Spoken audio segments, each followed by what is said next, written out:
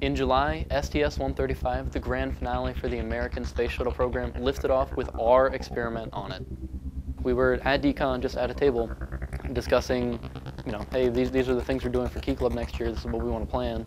And then Miss Norris said, oh, yeah, Mr. Short, the principal of my school, also gave us a folder. Here's something else that we could do. You want to try and design an experiment to go up into space? Yeah, of course. And then, sort of the bad news, we had 2 weeks to do it. SSEP is Student Spaceflight Experiment Program, and that's the program that we won our project through and got to go on the trip to Florida and had our project up in space. So that's who we entered our project through to NASA. Before we found out if we won, all we had to do was write a paper and make it sound good. But then when we found out we won, we knew we actually had to make this thing work now. So then we spent the next 2 weeks, we had about 2 weeks to test and find a way to actually make this work. So I was excited, but at the same time kind of oh man, this means more work.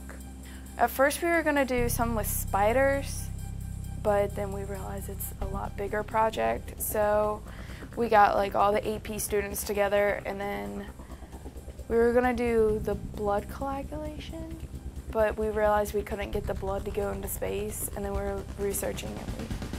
Oh, here's a Rabidosus thaliana. Let's do this. Rabidosus thaliana. It's hard to say. A Rabidosus thaliana. It's like a mustard seed weed, nothing special. It's just one of those things you don't want in your grass. We were going to grow plants in space and to basically just germinate plants in space and come back and see how they compared to seeds that were germinated on Earth.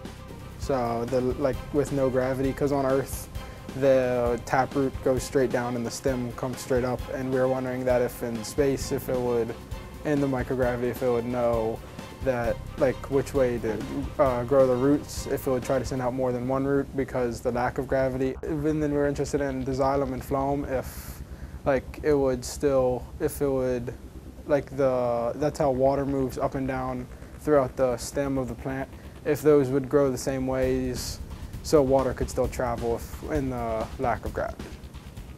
Well, the Charles County Board of Education paid for us to actually go down and watch the final shuttle, just to watch it lift off in Florida. We got tickets to the Causeway. That's 5 miles away. That's the closest we can be without being an astronaut's family, which was amazing.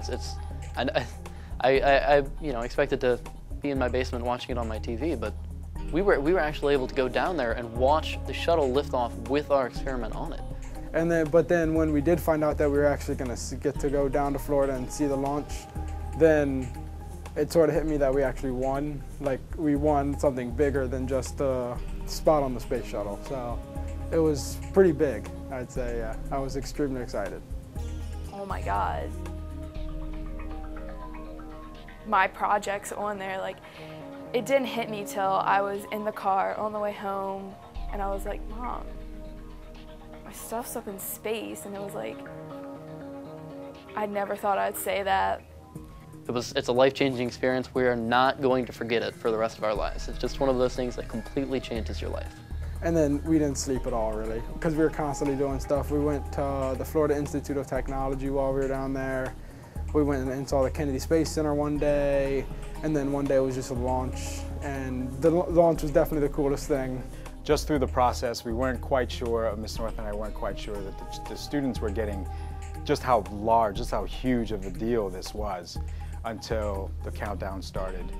And I'm never going to forget that moment because it was the culmination for the project for us. We watched it go off. I can't really describe it in words. It was awesome, it was amazing, it was the best feeling I've had in my life.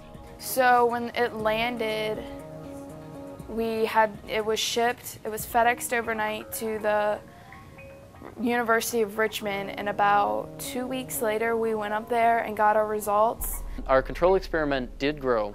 We had a couple seeds that exhibited major growth, a couple seeds that unfortunately drowned, but our control experiment was a success.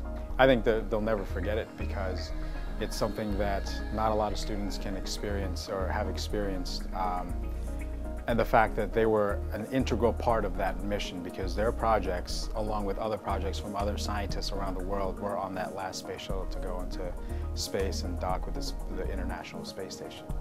And it just didn't stop there. You know, after the space shuttle came back, they had something that they can work with, and I feel like they really had a true science experience, and that they learned that science is more than just something you learn from the textbook, but it's actually doing science that's part of science too.